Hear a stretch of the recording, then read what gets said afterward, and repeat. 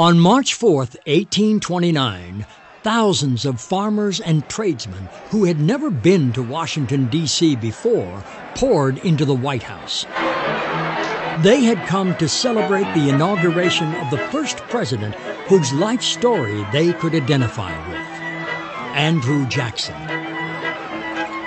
His whole family is wiped out in the Revolution. He's an orphan, he's angry, but he decides to make something of himself, and he becomes the President of the United States. It's an extraordinary career.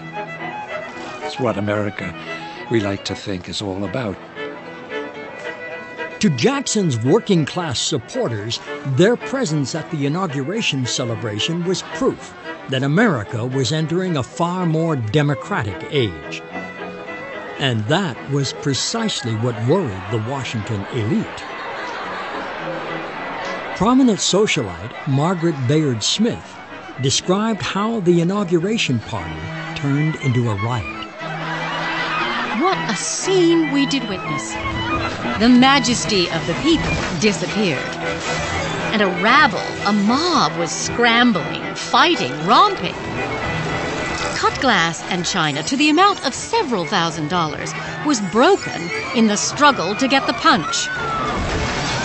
Ladies fainted, men were to be seen with bloody noses, and such a scene of confusion took place as is impossible to describe. Those who got in could not get out by the door again, but had to scramble out of windows. The president, after having been nearly pressed to death and almost suffocated by the people in their eagerness to shake hands with Old Hickory, had to retreat through the back way. The riot deeply alarmed the Washington establishment.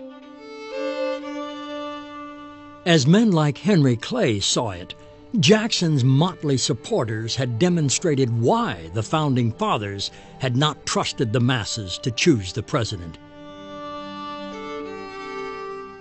Now Clay and his allies worried that Jackson, a man famous for his dictatorial disposition, would use the support of this same mindless mob to turn himself into America's first imperial president.